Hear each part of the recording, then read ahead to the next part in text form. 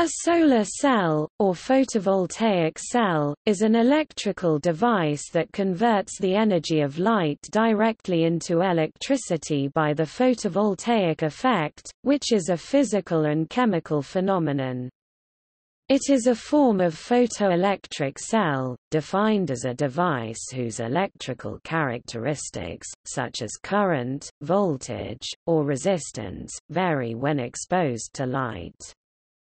Individual solar cell devices can be combined to form modules, otherwise known as solar panels.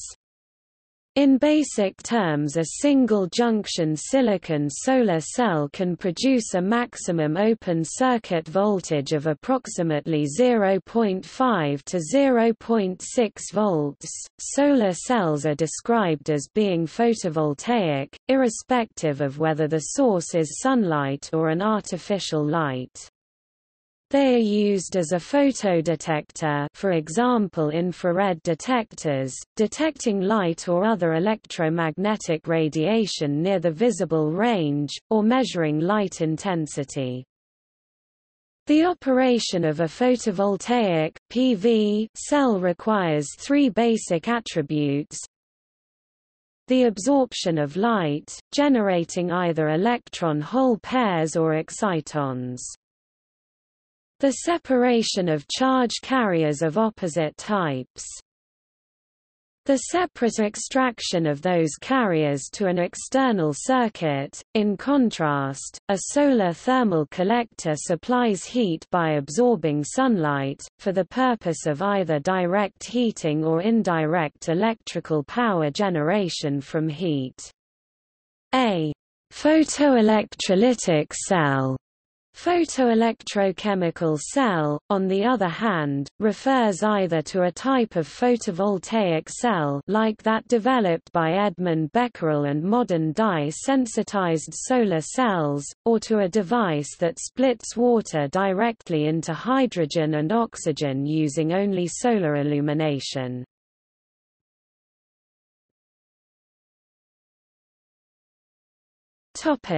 Applications.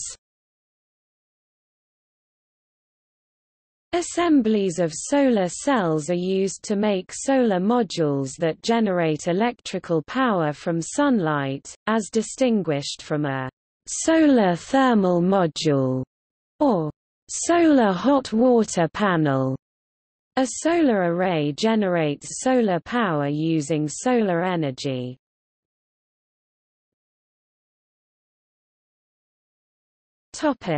Cells, modules, panels and systems. Multiple solar cells in an integrated group, all oriented in one plane, constitute a solar photovoltaic panel or module.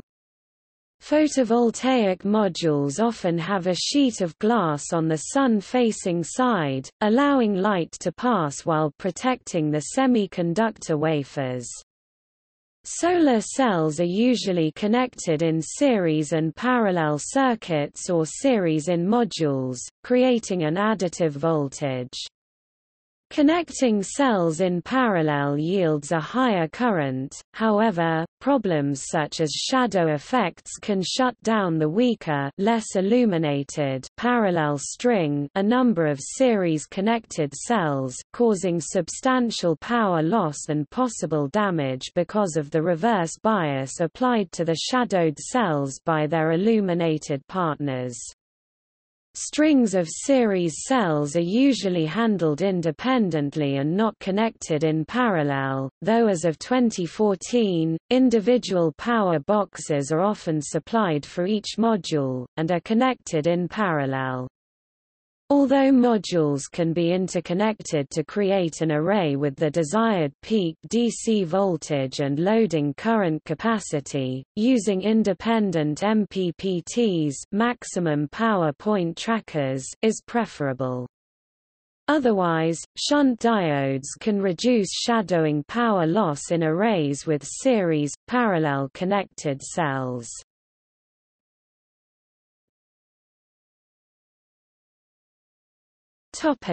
History. The photovoltaic effect was experimentally demonstrated first by French physicist Edmond Becquerel. In 1839, at age 19, he built the world's first photovoltaic cell in his father's laboratory. Willoughby Smith first described the effect of light on selenium during the passage of an electric current in a 20 February 1873 issue of Nature. In 1883, Charles Fritz built the first solid-state photovoltaic cell by coating the semiconductor selenium with a thin layer of gold to form the junctions. The device was only around 1% efficient. Other milestones include 1888, Russian physicist Alexander Stoltov built the first cell based on the outer photoelectric effect discovered by Heinrich Hertz in 1887. 1905, Albert Einstein proposed a new quantum theory of light and explained the photoelectric effect in a landmark paper, for which he received the Nobel Prize in Physics in 1921. 1941, Vadim Lashkaryov discovered p-n junctions in and protocells. 1946, Russell Ohl patented the modern junction semiconductor solar cell, while working on the series of advances that would lead to the transistor. 1954, the first practical photovoltaic cell was publicly demonstrated at Bell Laboratories. The inventors were Calvin Souther Fuller, Darrell Chapin and Gerald Pearson. 1958, solar cells gained prominence with their incorporation onto the Vanguard I satellite.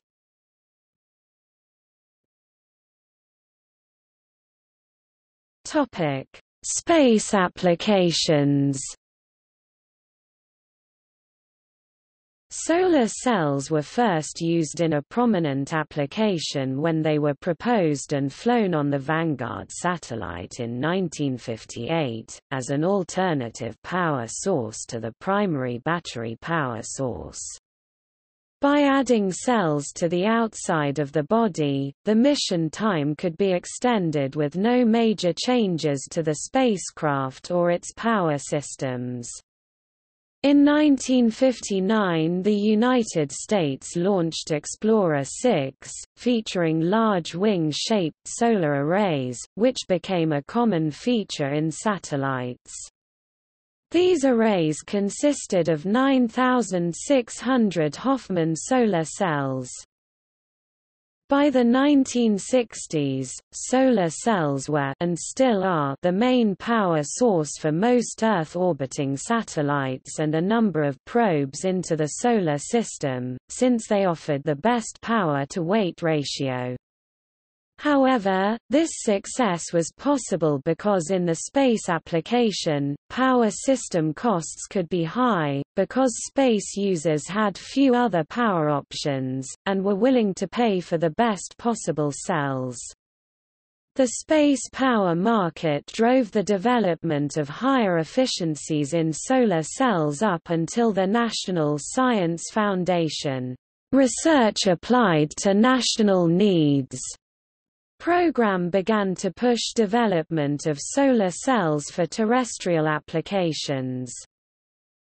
In the early 1990s, the technology used for space solar cells diverged from the silicon technology used for terrestrial panels, with the spacecraft application shifting to gallium arsenide-based IIIV semiconductor materials, which then evolved into the modern IIIV multijunction photovoltaic cell used on spacecraft.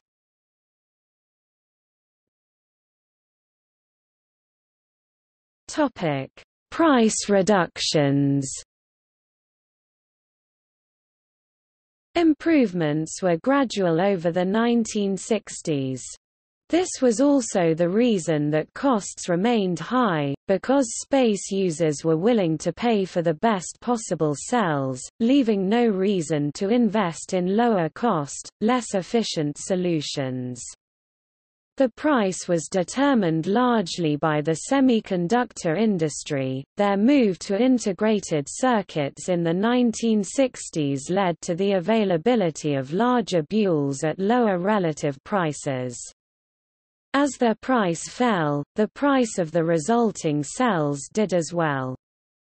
These effects lowered 1971 cell costs to some $100 per watt. In late 1969, Elliot Berman joined Exxon's task force, which was looking for projects 30 years in the future, and in April 1973 he founded Solar Power Corporation, a wholly owned subsidiary of Exxon at that time.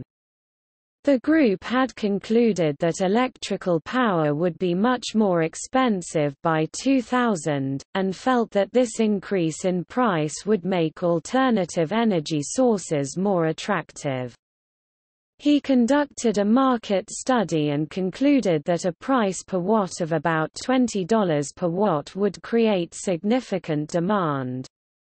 The team eliminated the steps of polishing the wafers and coating them with an anti-reflective layer, relying on the rough sawn wafer surface. The team also replaced the expensive materials and hand wiring used in space applications with a printed circuit board on the back, acrylic plastic on the front, and silicone glue between the two, potting the cells. Solar cells could be made using cast-off material from the electronics market. By 1973 they announced a product, and SPC convinced Tideland Signal to use its panels to power navigational buoys, initially for the U.S. Coast Guard.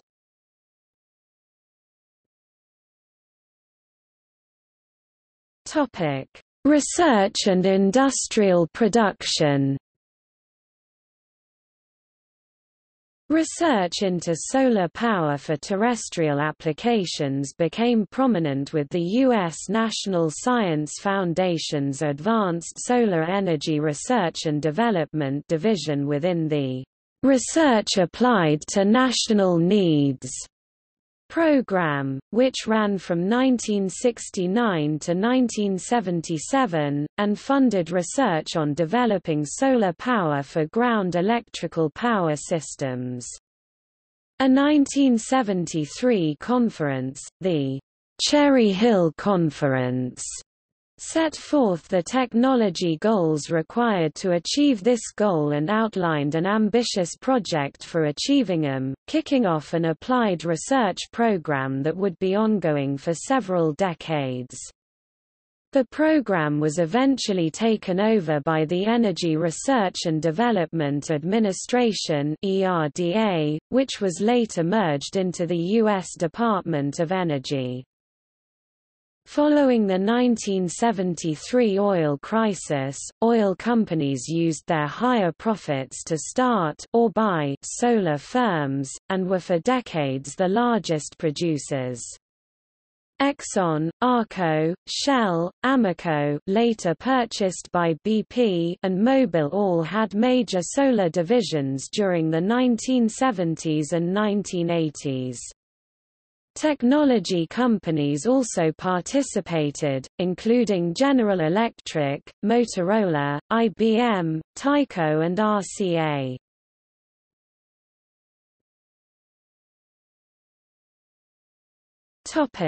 Declining costs and exponential growth. Adjusting for inflation, it cost $96 per watt for a solar module in the mid-1970s. Process improvements and a very large boost in production have brought that figure down 99%, to 68 per watt in 2016, according to data from Bloomberg New Energy Finance. Swanson's law is an observation similar to Moore's law that states that solar cell prices fall 20% for every doubling of industry capacity. It was featured in an article in the British weekly newspaper The Economist in late 2012. Further improvements reduced production cost to under $1 per watt, with wholesale costs well under $2. Balance of system costs were then higher than those of the panels. Large commercial arrays could be built, as of 2010, at below $3.40 a watt, fully commissioned. As the semiconductor industry moved to ever larger boules, older equipment became inexpensive. Cell sizes grew as equipment became available on the surplus market. Arco Solar's original panels used cells 2 to 4 inches (50 to 100 mm) in diameter. Panels in the 1990s and early 2000s generally used 125 mm wafers. Since 2008, almost all new panels use 156 mm cells. The widespread introduction of flat-screen televisions in the late 1990s and early 2000s led to the wide availability of large, high-quality glass sheets to cover the panels. During the 1990s, polysilicon poly cells became increasingly popular. These cells offer less efficiency than their monosilicon mono counterparts, but they are grown in large vats that reduce cost. By the mid-2000s, poly was dominant in the low-cost panel market, but more recently the mono returned to widespread use.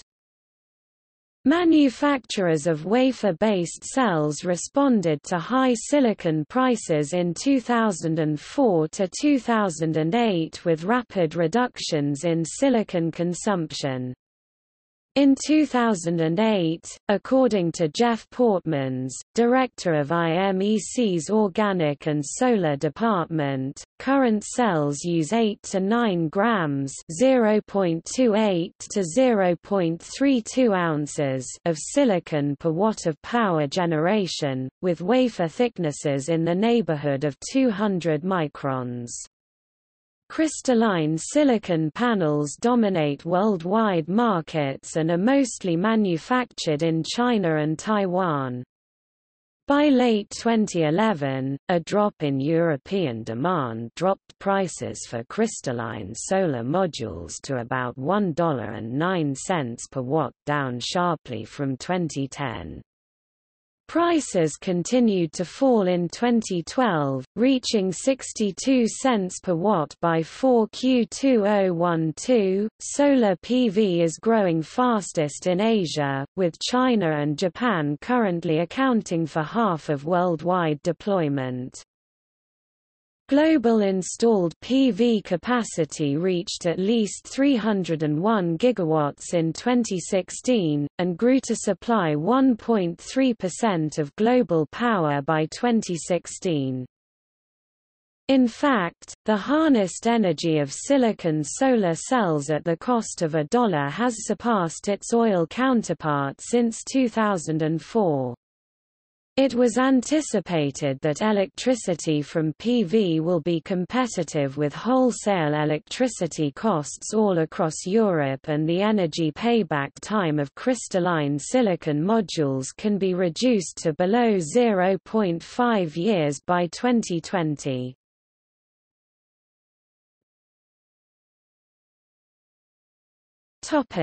Subsidies and grid parity.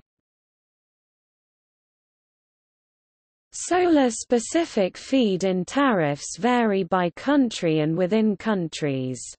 Such tariffs encourage the development of solar power projects.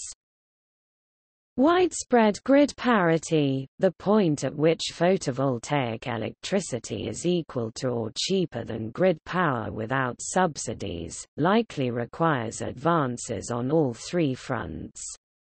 Proponents of solar hope to achieve grid parity first in areas with abundant sun and high electricity costs such as in California and Japan.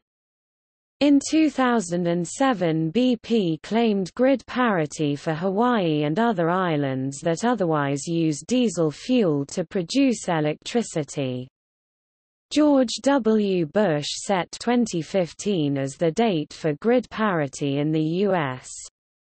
The Photovoltaic Association reported in 2012 that Australia had reached grid parity. Ignoring feed-in tariffs, the price of solar panels fell steadily for 40 years, interrupted in 2004 when high subsidies in Germany drastically increased demand there and greatly increased the price of purified silicon, which is used in computer chips as well as solar panels. The recession of 2008 and the onset of Chinese manufacturing caused prices to resume their decline. In the 4 years after January 2008, prices for solar modules in Germany dropped from €3 to €1 per peak watt. During that same time, production capacity surged with an annual growth of more than 50%. China increased market share from 8% in 2008 to over 55% in the last quarter of 2010. In December 2012, the price of Chinese solar panels had dropped to 60 cents per WP. Crystalline modules, the abbreviation WP stands for watt peak capacity, or the maximum capacity under optimal conditions. As of the end of 2016, it was reported that spot prices for assembled solar panels, not cells, had fallen to a record low of 36 cents per WP. The second largest supplier, Canadian Solar Inc., had reported costs of 37 cents per WP in the third quarter of 2016, having dropped 2 cents from the previous quarter, and hence was probably still at least breaking even. Many producers expected costs would drop to the vicinity of 30 cents by the end of 2017. It was also reported that new solar installations were cheaper than coal-based thermal power plants in some regions of the world, and this was expected to be the case in most of the world within a decade.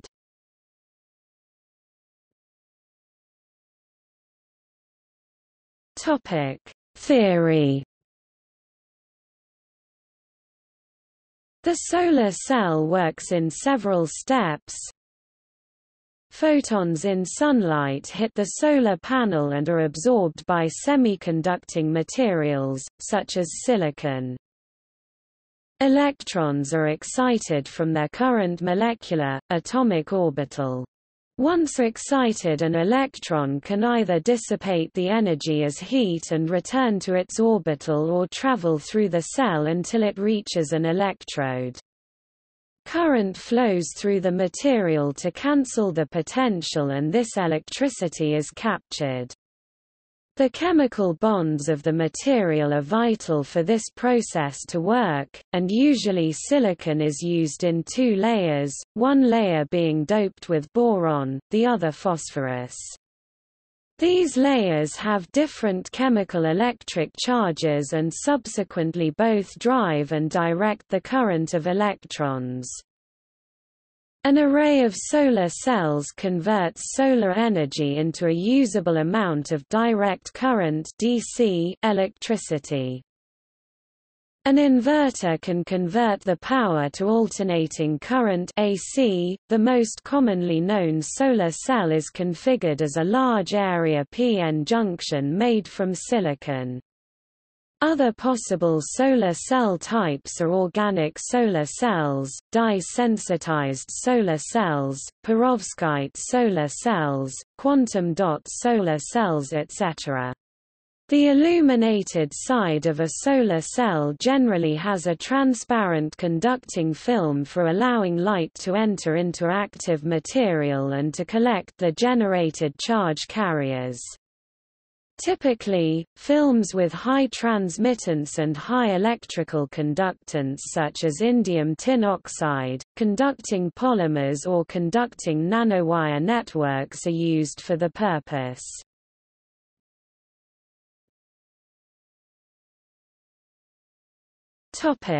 Efficiency. Solar cell efficiency may be broken down into reflectance efficiency, thermodynamic efficiency, charge carrier separation efficiency and conductive efficiency. The overall efficiency is the product of these individual metrics. The power conversion efficiency of a solar cell is a parameter which is defined by the fraction of incident power converted into electricity. A solar cell has a voltage-dependent efficiency curve, temperature coefficients, and allowable shadow angles. Due to the difficulty in measuring these parameters directly, other parameters are substituted: thermodynamic efficiency, quantum efficiency, integrated quantum efficiency, VOC ratio, and fill factor. Reflectance losses are a portion of quantum efficiency under external quantum efficiency. Recombination losses make up another portion of quantum efficiency, VOC ratio, and fill factor. Resistive losses are predominantly categorized under fill factor, but also make up minor portions of quantum efficiency, VOC ratio. The fill factor is the ratio of the actual maximum obtainable power to the product of the open circuit voltage and short circuit current. This is a key parameter in evaluating performance. In 2009, typical commercial solar cells had a fill factor greater than 0.70. Grade B cells were usually between 0.4 and 0.7. Cells with a high fill factor have a low equivalent series resistance and a high equivalent shunt resistance, so less of the current produced by the cell is dissipated in internal losses.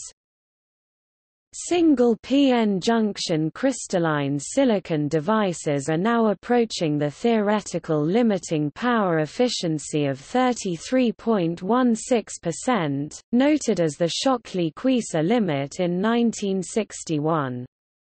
In the extreme, with an infinite number of layers, the corresponding limit is 86% using concentrated sunlight. In 2014, 3 companies broke the record of 25.6% for a silicon solar cell.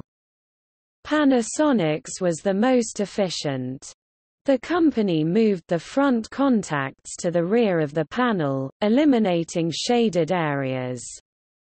In addition, they applied thin silicon films to the high-quality silicon wafer's front and back to eliminate defects at or near the wafer surface. In 2015, a 4-junction GaInP, Gallium-3 arsenide, GaInP solar cell achieved a new laboratory record efficiency of 46.1% concentration ratio of sunlight equals 312 in a French-German collaboration between the Fraunhofer Institute for Solar Energy Systems Fraunhofer IS, CEA Leti and SOITEC. In September 2015, Fraunhofer IS announced the achievement of an efficiency above 20% for epitaxial wafer cells.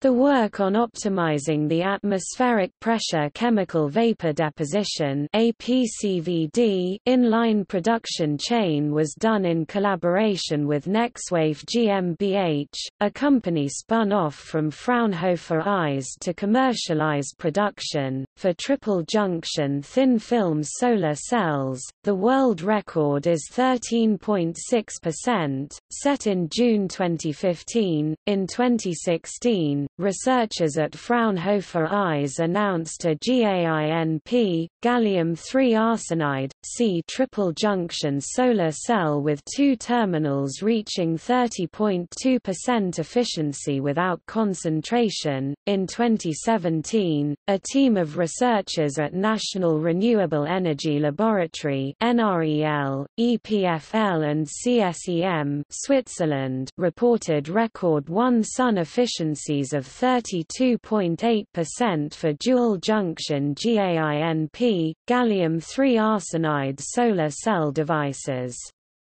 In addition, the dual-junction device was mechanically stacked with a C solar cell, to achieve a record one-sun efficiency of 35.9% for triple-junction solar cells.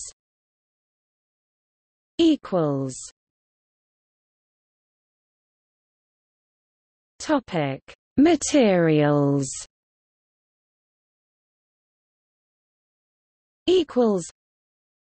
Solar cells are typically named after the semiconducting material they are made of.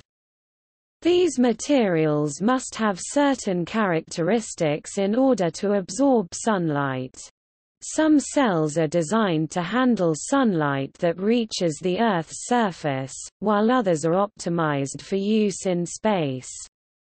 Solar cells can be made of only one single layer of light-absorbing material, single junction, or use multiple physical configurations, multi-junctions, to take advantage of various absorption and charge separation mechanisms.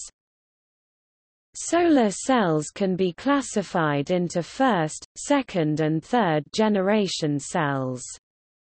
The first-generation cells, also called conventional, traditional or wafer-based cells, are made of crystalline silicon, the commercially predominant PV technology, that includes materials such as polysilicon and monocrystalline silicon.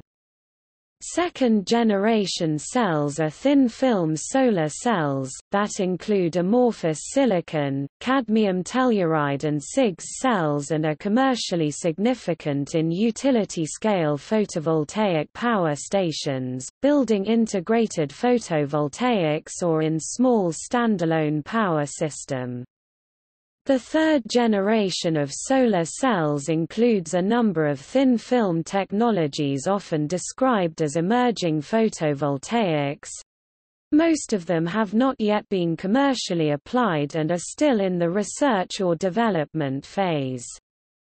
Many use organic materials, often organometallic compounds as well as inorganic substances. Despite the fact that their efficiencies had been low and the stability of the absorber material was often too short for commercial applications, there is a lot of research invested into these technologies as they promise to achieve the goal of producing low-cost, high-efficiency solar cells.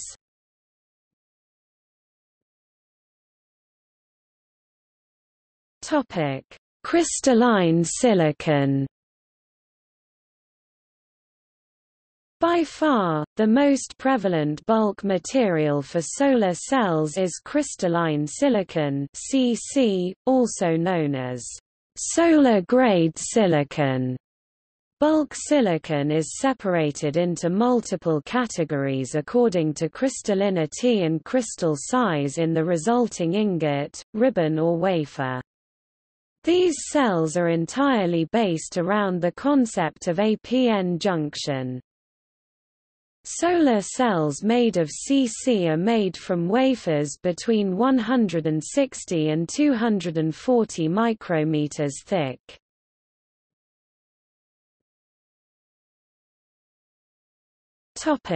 Monocrystalline silicon.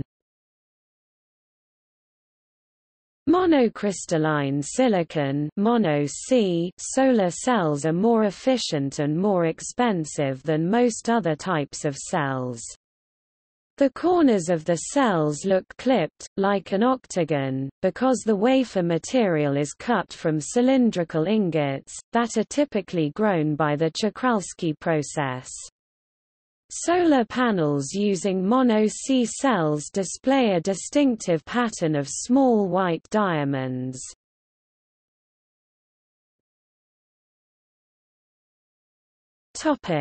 Epitaxial silicon development. Epitaxial wafers of crystalline silicon can be grown on a monocrystalline silicon seed wafer by chemical vapor deposition (CVD), and then detached as self-supporting wafers of some standard thickness, e.g., 250 micrometers, that can be manipulated by hand, and directly substituted for wafer cells cut from monocrystalline silicon ingots. Solar cells made with this kerfless technique can have efficiencies approaching those of wafer-cut cells, but at appreciably lower cost if the CVD can be done at atmospheric pressure in a high-throughput inline process. The surface of epitaxial wafers may be textured to enhance light absorption. In June 2015, it was reported that heterojunction solar cells grown epitaxially on N-type monocrystalline silicon wafers had reached an efficiency of 22.5% over a total cell area of 243.4 cm. 2 display style caret 2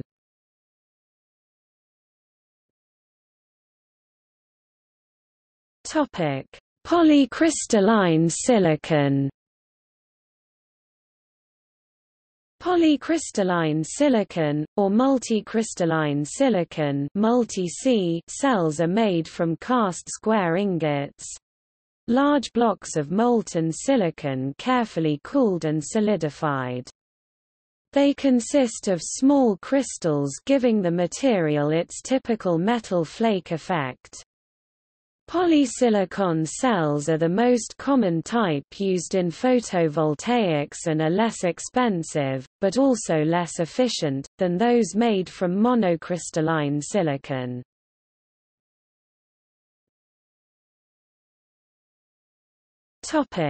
Ribbon silicon. Ribbon silicon is a type of polycrystalline silicon. It is formed by drawing flat thin films from molten silicon and results in a polycrystalline structure. These cells are cheaper to make than multi-C, due to a great reduction in silicon waste, as this approach does not require sawing from ingots. However, they are also less efficient.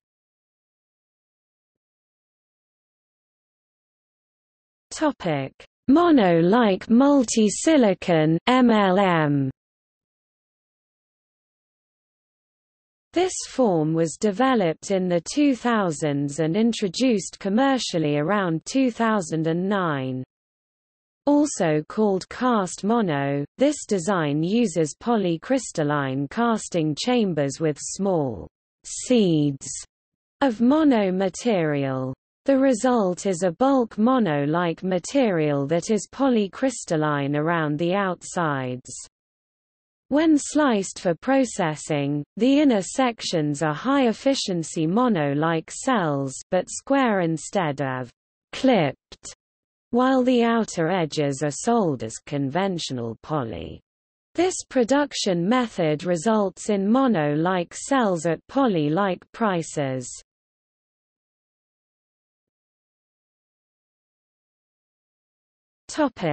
Thin film. Thin film technologies reduce the amount of active material in a cell. Most designs sandwich active material between two panes of glass. Since silicon solar panels only use one pane of glass, thin film panels are approximately twice as heavy as crystalline silicon panels, although they have a smaller ecological impact, determined from life cycle analysis.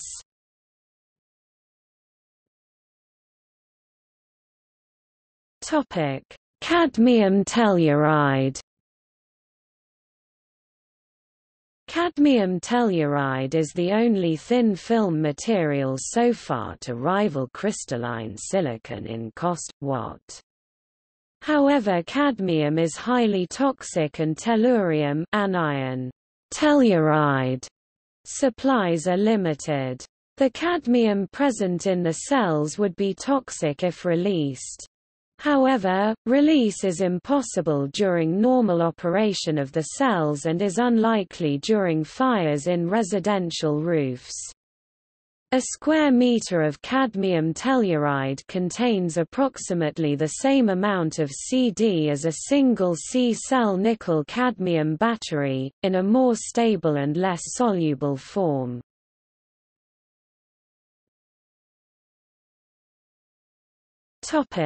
Copper indium gallium selenide.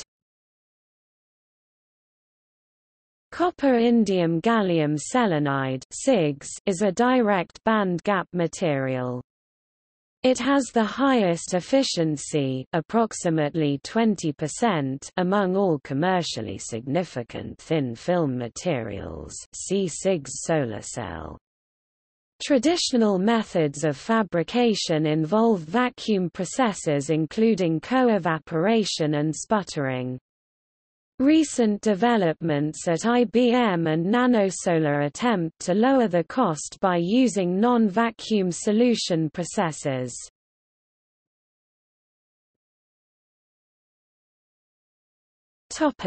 Silicon thin film. Silicon thin film cells are mainly deposited by chemical vapor deposition, typically plasma-enhanced, PCVD, from silane gas and hydrogen gas. Depending on the deposition parameters, this can yield amorphous silicon, a C or a C-H, protocrystalline silicon or nanocrystalline silicon, NCC or NCC-H, also called microcrystalline silicon. Amorphous silicon is the most well-developed thin film technology to date. An amorphous silicon, a C solar cell, is made of non-crystalline or microcrystalline silicon. Amorphous silicon has a higher band gap, 1.7 electron volts, than crystalline silicon, Cc, 1.1 electron volts, which means it absorbs the visible part of the solar spectrum more strongly than the higher power density infrared portion of the spectrum. The production of a C-thin film solar cells uses glass as a substrate and deposits a very thin layer of silicon by plasma-enhanced chemical vapor deposition (PECVD). Protocrystalline silicon with a low volume fraction of nanocrystalline silicon is optimal for high open circuit voltage. NCC has about the same bandgap as CC and NCC, and a C can advantageously be combined in thin layers, creating a layered cell called a tandem cell. The top cell in a C absorbs the visible light and leaves the infrared part of the spectrum for the bottom cell in NCC.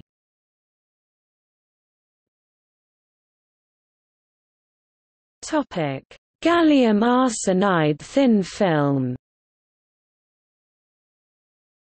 The semiconductor material gallium arsenide, gallium-3 arsenide, is also used for single crystalline thin film solar cells.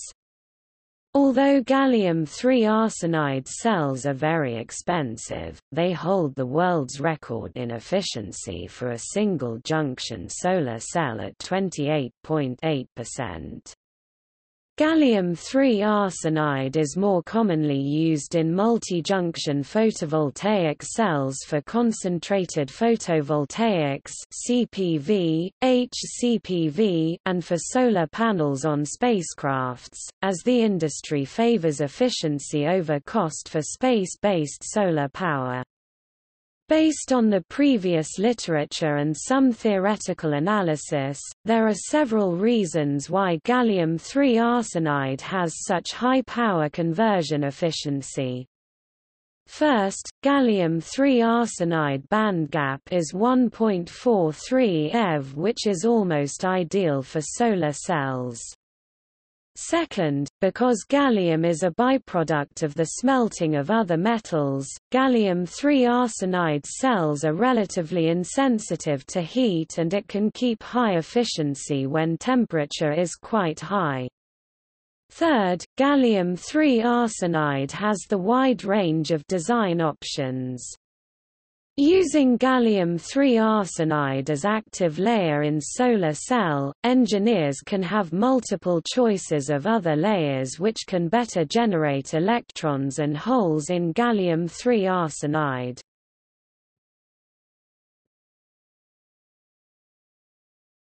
Topic: Multijunction cells.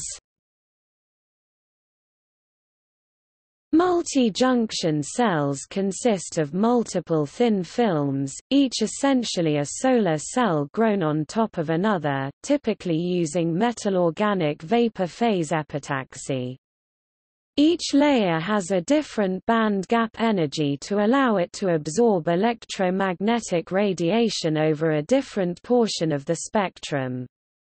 Multi-junction cells were originally developed for special applications such as satellites and space exploration, but are now used increasingly in terrestrial concentrator photovoltaics (CPV), an emerging technology that uses lenses and curved mirrors to concentrate sunlight onto small, highly efficient multi-junction solar cells. By concentrating sunlight up to 1,000 times, high-concentrated photovoltaics (HCPV) has the potential to outcompete conventional solar PV in the future. Tandem solar cells based on monolithic, series-connected, gallium-indium phosphide (GaInP), gallium arsenide, gallium-3 arsenide, and germanium (GePn) junctions are increasing sales, despite cost pressures. Between December 2006 and December 2007, the cost of 4N gallium metal rose from about $350 per kilogram to $680 per kilogram. Additionally, germanium metal prices have risen substantially to $1,000–1,200 per kilograms this year. Those materials include gallium 4N, 6N and 7N Ga, arsenic 4N, 6N and 7N, and germanium, pyrolytic boron nitride (PBN), crucibles for growing crystals, and boron oxide. These products are critical to the entire substrate manufacturing industry. A triple junction cell, for example, may consist of the semiconductors gallium-3 arsenide, Ge, and GaInP2. Triple-junction gallium-3 arsenide solar cells were used as the power source of the Dutch four-time World Solar Challenge winners Nuna in 2003, 2005 and 2007 and by the Dutch solar cars Solutra 2005, 21 2007 and 21 Revolution 2009. Gallium-3 arsenide-based multi-junction devices are the most efficient solar cells to date. On 15 October 2012, triple-junction metamorphic cells reached a record high of 44%.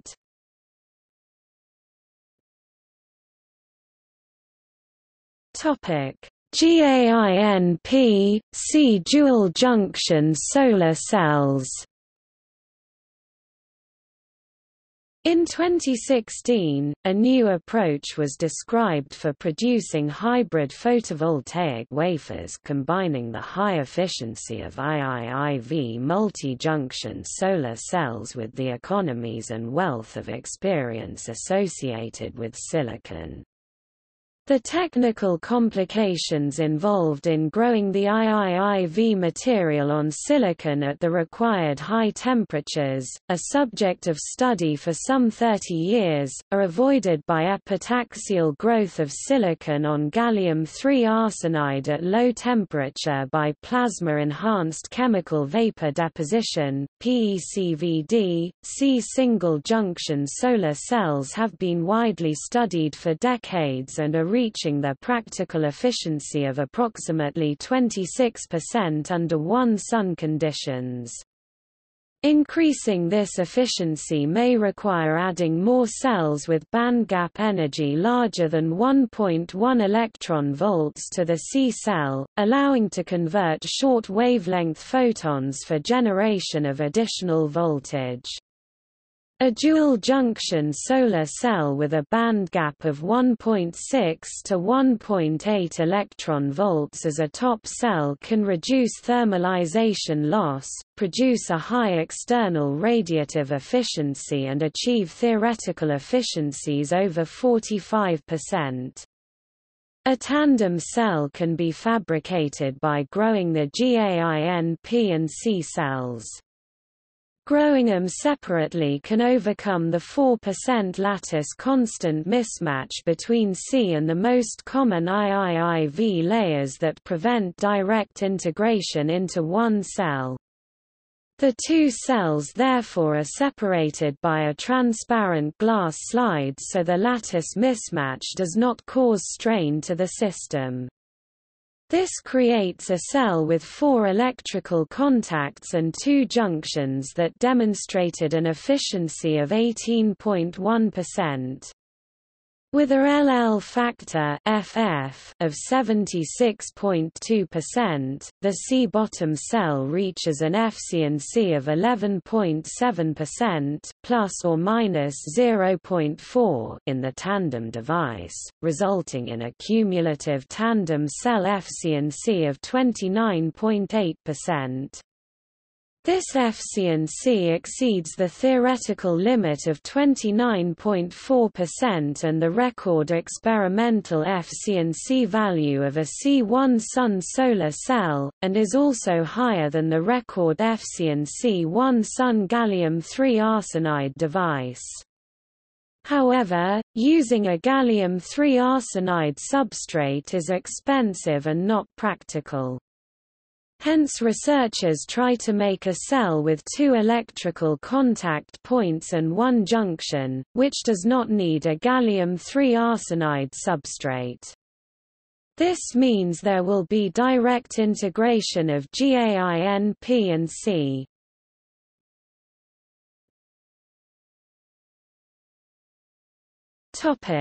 Research in solar cells.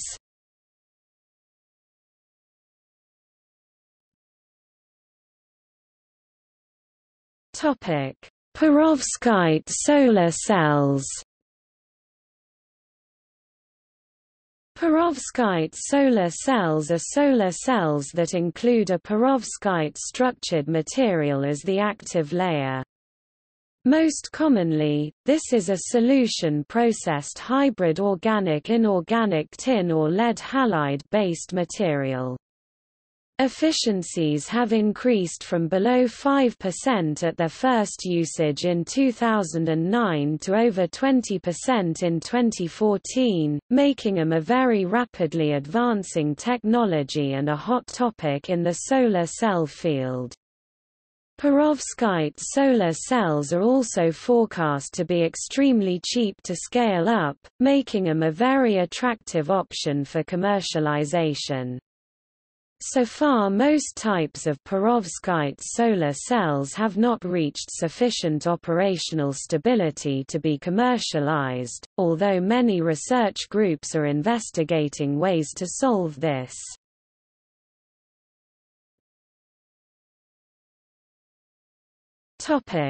Bifacial solar cells.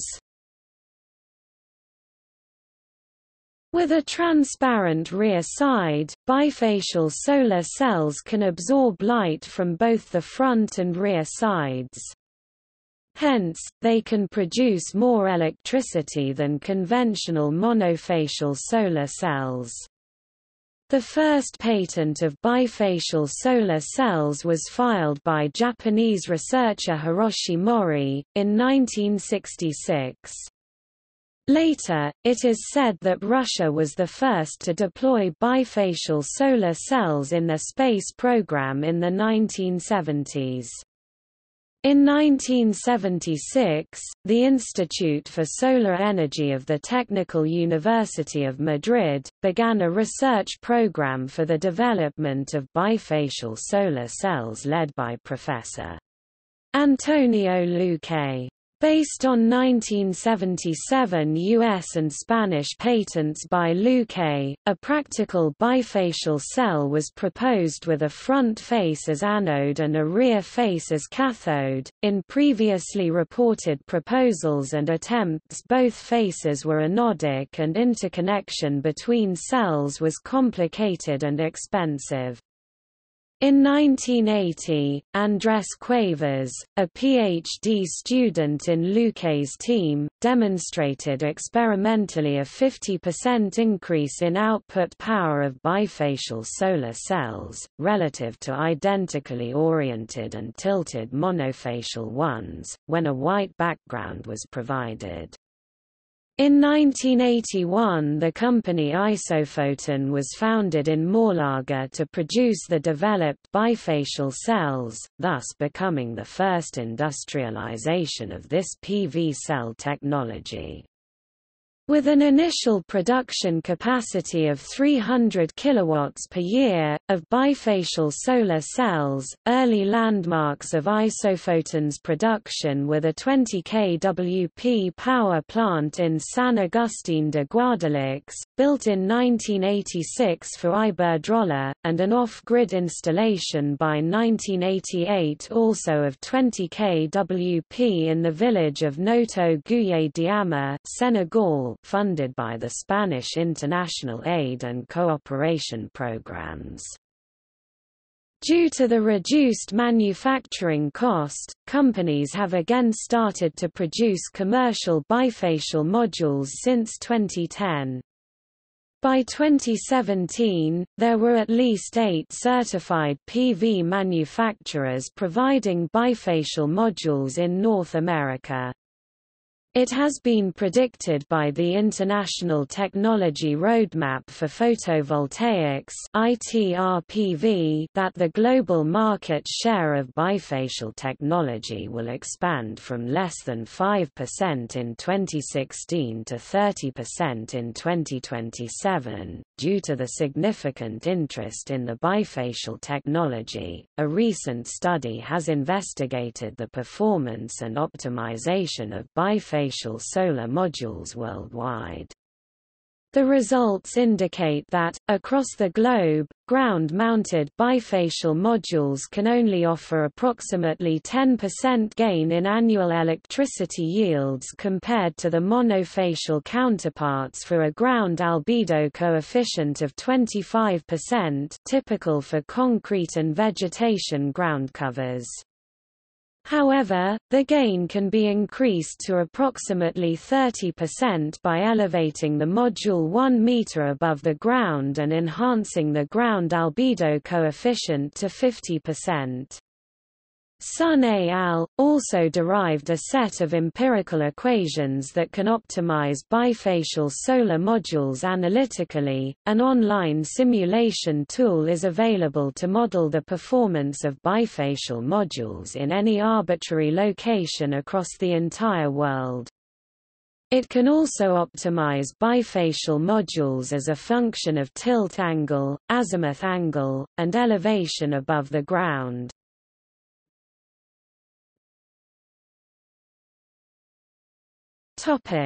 Intermediate band.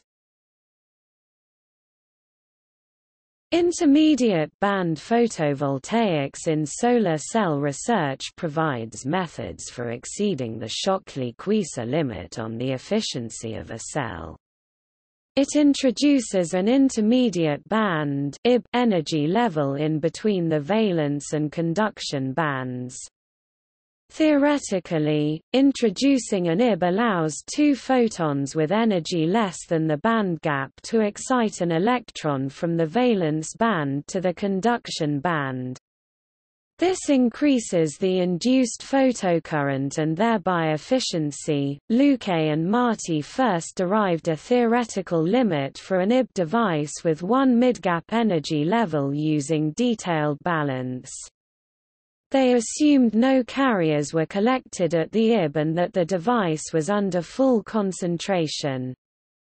They found the maximum efficiency to be 63.2%, for a bandgap of 1.95 electron volts with the IB 0.71 electron volts from either the valence or conduction band.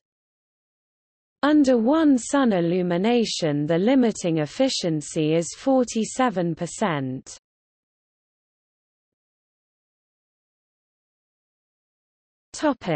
Liquid inks. In 2014, researchers at California Nanosystems Institute discovered using kesterite and perovskite improved electric power conversion efficiency for solar cells.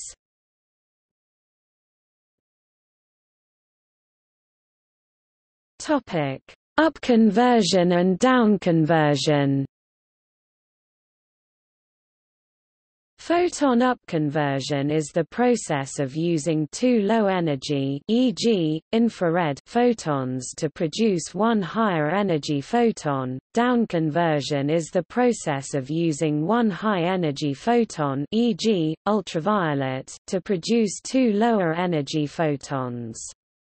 Either of these techniques could be used to produce higher efficiency solar cells by allowing solar photons to be more efficiently used. The difficulty, however, is that the conversion efficiency of existing phosphors exhibiting up or down conversion is low, and is typically narrow band. One upconversion technique is to incorporate lanthanide-doped materials Er3+, Yb3+, Ho3+, or a combination, taking advantage of their luminescence to convert infrared radiation to visible light. Upconversion process occurs when two infrared photons are absorbed by rare earth ions to generate a high-energy absorbable photon. As example, the energy transfer upconversion process (ETU) consists in successive transfer processes between excited ions in the near-infrared. The upconverter material could be placed below the solar cell to absorb the infrared light that passes through the silicon. Useful ions are most commonly found in the trivalent state. Er+ ions have been the most used. Er3+ ions absorb solar radiation around 1.54 micrometers. Two Er3+ ions that have absorbed this radiation can interact with each other through an upconversion process. The excited ion emits light above the C band gap that is absorbed by the solar cell and creates an additional electron-hole pair that can generate current. However, the increased efficiency was small. In addition, fluoroindate glasses have low phonon energy and have been proposed as suitable matrix doped with Ho3+ ions.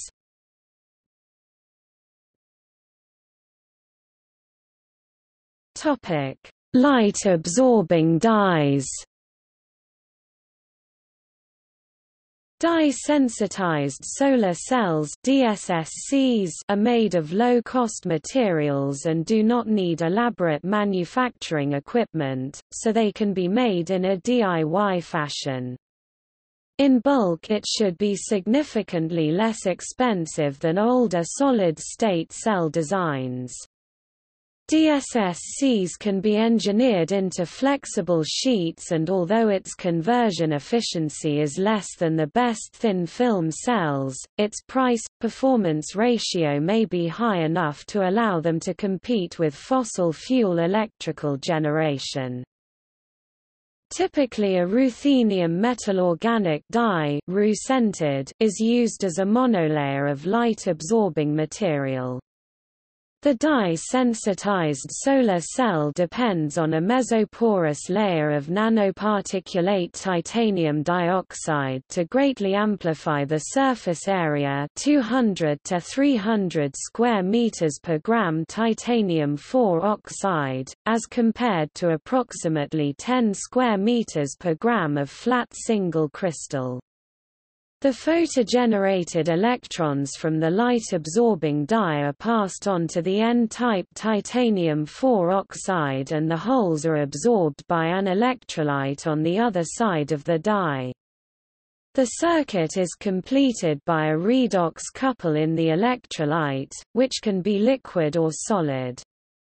This type of cell allows more flexible use of materials and is typically manufactured by screen printing or ultrasonic nozzles, with the potential for lower processing costs than those used for bulk solar cells. However, the dyes in these cells also suffer from degradation under heat and UV light, and the cell casing is difficult to seal due to the solvents used in assembly. The first commercial shipment of DSSC solar modules occurred in July 2009 from G24i Innovations.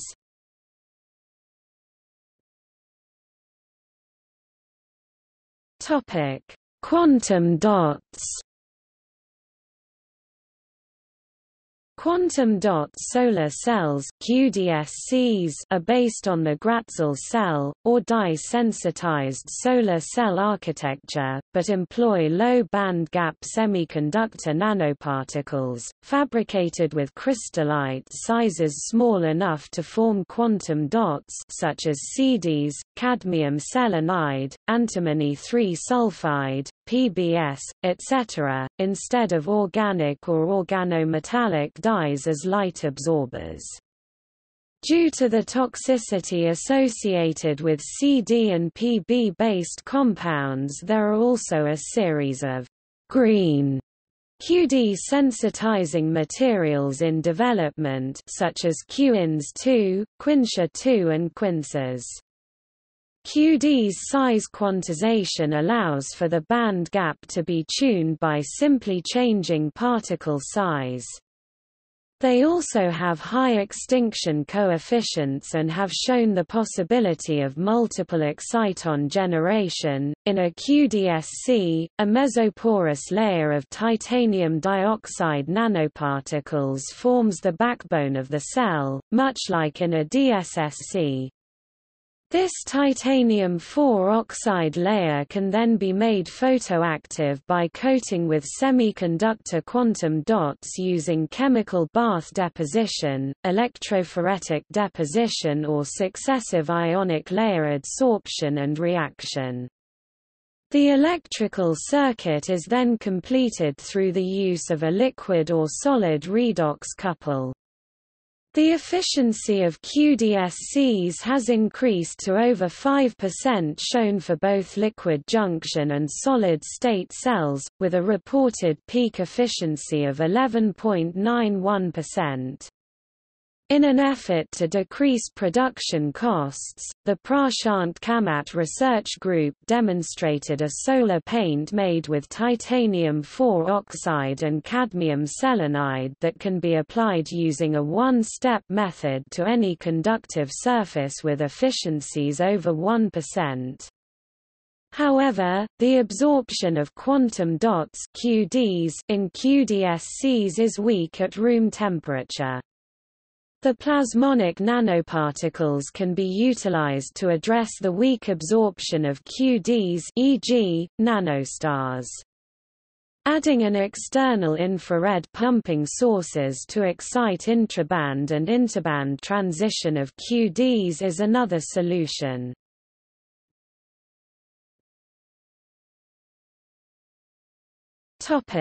Organic, polymer solar cells. Organic solar cells and polymer solar cells are built from thin films, typically 100 nanometers, of organic semiconductors including polymers, such as polyphenylene vinylene and small molecule compounds like copper phthalocyanine, a blue or green organic pigment, and carbon fullerenes and fullerene derivatives such as PCBM. They can be processed from liquid solution, offering the possibility of a simple roll-to-roll printing process, potentially leading to inexpensive, large-scale production. In addition, these cells could be beneficial for some applications where mechanical flexibility and disposability are important. Current cell efficiencies are, however, very low, and practical devices are essentially non-existent. Energy conversion efficiencies achieved to date using conductive polymers are very low compared to inorganic materials. However, Kanaka Power Plastic reached efficiency of 8.3% and organic tandem cells in 2012 reached 11.1%. The active region of an organic device consists of two materials, one electron donor and one electron acceptor. When a photon is converted into an electron-hole pair, typically in the donor material, the charges tend to remain bound in the form of an exciton, separating when the exciton diffuses to the donor-acceptor interface, unlike most other solar cell types. The short exciton diffusion lengths of most polymer systems tend to limit the efficiency of such devices. Nanostructured interfaces, sometimes in the form of bulk heterojunctions, can improve performance. In 2011, MIT and Michigan State researchers developed solar cells with a power efficiency close to 2% with a transparency to the human eye greater than 65%, achieved by selectively absorbing the ultraviolet and near-infrared parts of the spectrum with small molecule compounds. Researchers at UCLA more recently developed an analogous polymer solar cell, following the same approach, that is 70% transparent and has a 4% power conversion efficiency. These lightweight, flexible cells can be produced in bulk at a low cost and could be used to create power-generating windows. In 2013, researchers announced polymer cells with some 3% efficiency. They used block copolymers, self-assembling organic materials that arrange themselves into distinct layers. The research focused on P3HTB-PFTBT that separates into bands some 16 nanometers wide.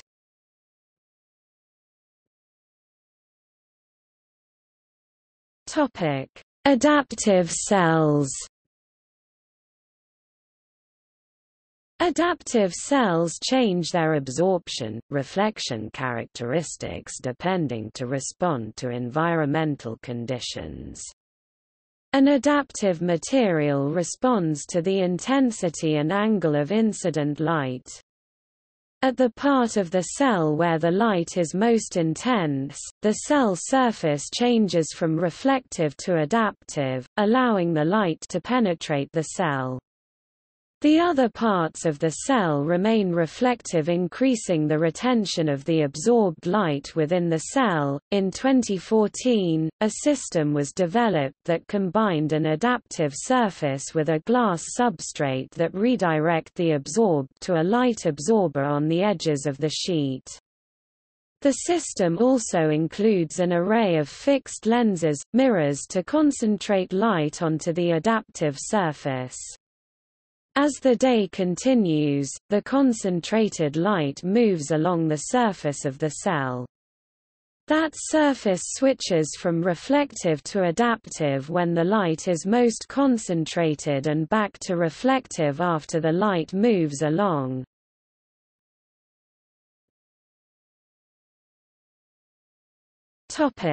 Surface texturing.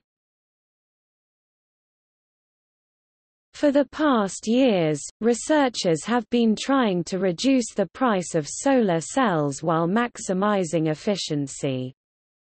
Thin-film solar cell is a cost-effective second-generation solar cell with much reduced thickness at the expense of light absorption efficiency. Efforts to maximize light absorption efficiency with reduced thickness have been made. Surface texturing is one of techniques used to reduce optical losses to maximize light absorbed. Currently, surface texturing techniques on silicon photovoltaics are drawing much attention. Surface texturing could be done in multiple ways. Etching single crystalline silicon substrate can produce randomly distributed square-based pyramids on the surface using anisotropic etchants. Recent studies show that CC wafers could be etched down to form nanoscale inverted pyramids. Multicrystalline silicon solar cells, due to poorer crystallographic quality, are less effective than single-crystal solar cells, but MCC solar cells are still being used widely due to less manufacturing difficulties. It is reported that multicrystalline solar cells can be surface textured to yield solar energy conversion efficiency comparable to that of monocrystalline silicon cells, through isotropic etching or photolithography techniques. Incident light rays onto a textured surface do not reflect back out to the air as opposed to rays onto a flat surface. Rather, some light rays are bounced back onto the other surface again due to the geometry of the surface. This process significantly improves light to electricity conversion efficiency, due to increased light absorption. This texture effect, as well as the interaction with other interfaces in the PV module, is a challenging optical simulation task.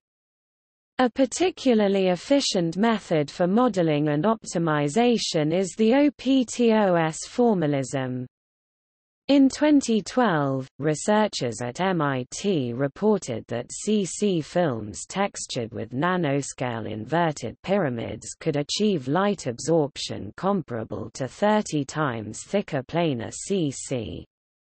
In combination with anti-reflective coating, surface texturing technique can effectively trap light rays within a thin-film silicon solar cell.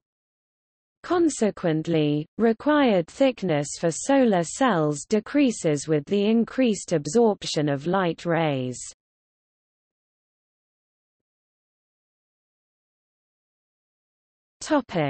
Encapsulation. Solar cells are commonly encapsulated in a transparent polymeric resin to protect the delicate solar cell regions from coming into contact with moisture, dirt, ice, and other conditions expected either during operation or when used outdoors. The encapsulants are commonly made from polyvinyl acetate or glass. Most encapsulants are uniform in structure and composition, which increases light collection owing to light trapping from total internal reflection of light within the resin. Research has been conducted into structuring the encapsulant to provide further collection of light. Such encapsulants have included roughened glass surfaces, diffractive elements, prism arrays, air prisms, V-grooves, diffuse elements, as well as multi-directional waveguide arrays. Prism arrays show an overall 5% increase in the total solar energy conversion. Arrays of vertically aligned broadband waveguides provide a 10% increase at normal incidence, as well as wide-angle collection enhancement of up to 4%, with optimized structures yielding up to a 20% increase in short-circuit current. Active coatings that convert infrared light into visible light have shown a 30% increase. Nanoparticle coatings inducing plasmonic light scattering increase wide-angle conversion efficiency up to 3%. Optical structures have also been created in encapsulation materials to effectively cloak the metallic front contacts.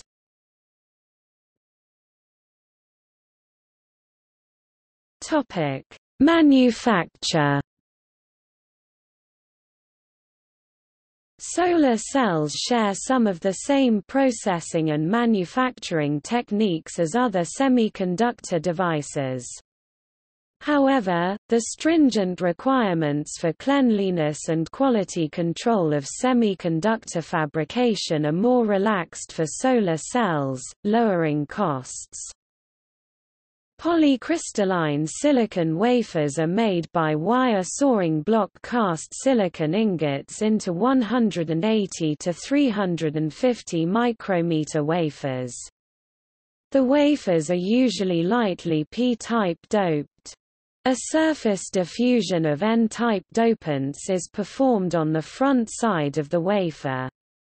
This forms a p-n junction a few hundred nanometers below the surface. Anti-reflection coatings are then typically applied to increase the amount of light coupled into the solar cell. Silicon nitride has gradually replaced titanium dioxide as the preferred material, because of its excellent surface passivation qualities. It prevents carrier recombination at the cell surface. A layer several hundred nanometers thick is applied using PECVD.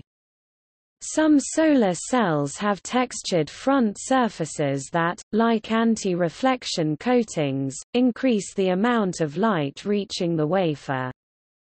Such surfaces were first applied to single-crystal silicon, followed by multicrystalline silicon somewhat later. A full-area metal contact is made on the back surface, and a grid-like metal contact made up of fine fingers and larger bus bars. A screen printed onto the front surface using a silver paste. This is an evolution of the so-called wet process for applying electrodes, first described in a U.S. patent filed in 1981 by Bayer AG. The rear contact is formed by screen printing a metal paste, typically aluminium.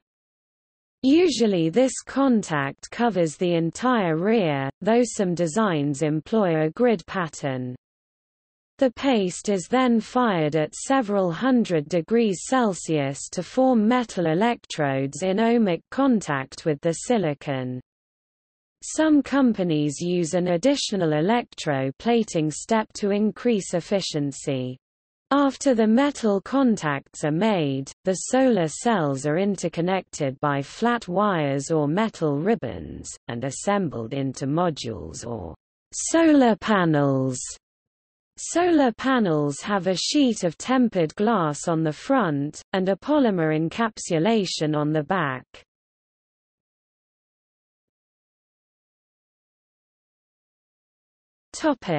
Manufacturers and certification. National Renewable Energy Laboratory tests and validates solar technologies. 3 reliable groups certify solar equipment: UL and IEEE, both US standards, and IEC.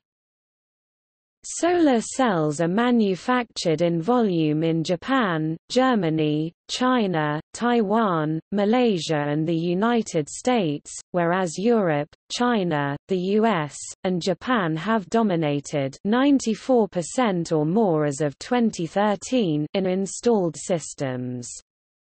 Other nations are acquiring significant solar cell production capacity. Global PV cell module production increased by 10% in 2012 despite a 9% decline in solar energy investments according to the annual PV Status Report released by the European Commission's Joint Research Centre. Between 2009 and 2013, cell production has quadrupled.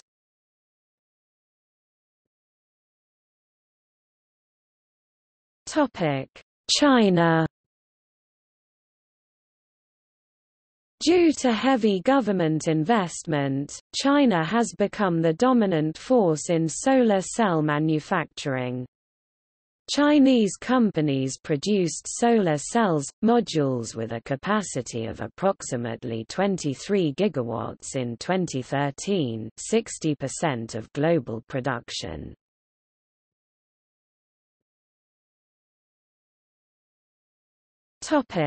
Malaysia.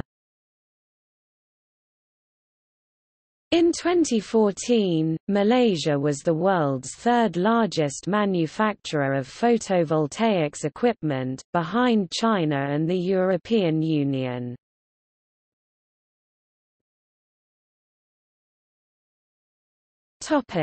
United States.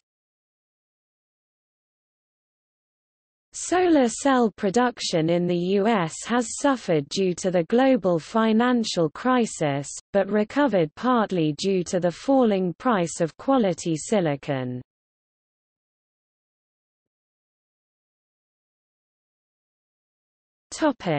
Disposal.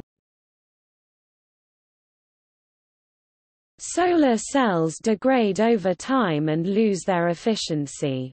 Solar cells in extreme climates, such as desert or polar, are more prone to degradation due to exposure to harsh UV light and snow loads respectively.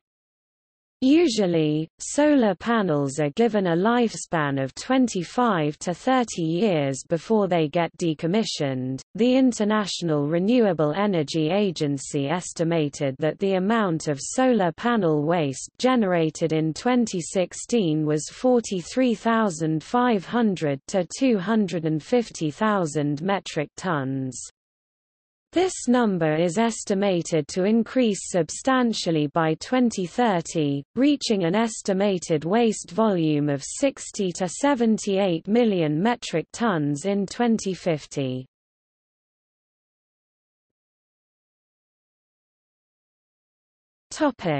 Recycling. In 2018, most decommissioned solar panels were sent to landfills. Recycling is limited because it is too expensive to process the low volume of solar panel waste. However, solar cells contain toxic materials like lead and cadmium which, when broken, could leach into the soil and contaminate the environment. With the volume of solar panel waste set to increase, the safety of disposing solar panels in landfills is becoming a big concern. Many manufacturers are turning to recycling solar panels instead. The first solar panel recycling plant opened in Rousset, France in 2018. It was set to recycle 1,300 tons of solar panel waste a year, and can increase its capacity to 4,000 tons. See also